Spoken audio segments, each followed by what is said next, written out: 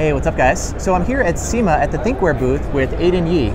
He's here with the marketing team at Thinkware, and we're going to be talking about a new Dashcam that's going to be coming out next year. It's going to be the successor to the Thinkware F800 Pro. And so this is it right here, the QA100. Yeah, so we are unveiling the QA100 here at SEMA 2018. What's exciting about the QA100 over the F800 Pro is that we're actually bumping up the resolution to 1440 this year.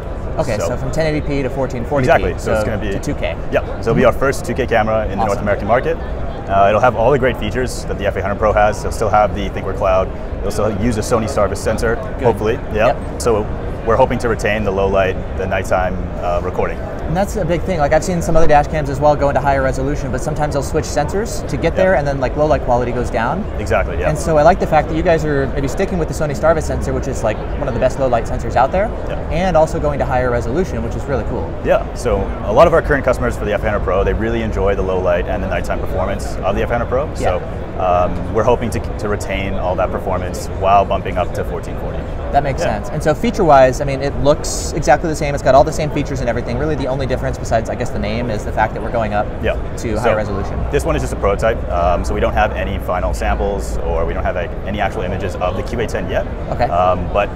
So this isn't the final color. There may be a different color. We're not quite sure yet. We don't have any confirmed specs as of right now. Okay, so I know right now it's still really, really early in the development process, so a lot of things are still being figured out.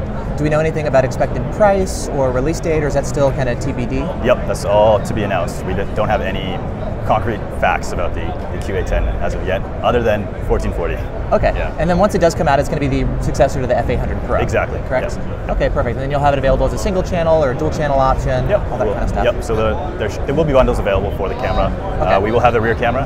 The rear camera will be 1080p though. It will not be the 1440 rear as well. That makes sense. That's pretty standard there. Yep, exactly. So cool. And it sounds like once we come back for CES, we're going to have more information about the QA100, and we'll do another video and kind of give you guys an update as far as everything else that we know about it then. We'll be able to provide a few more details at CES 2019.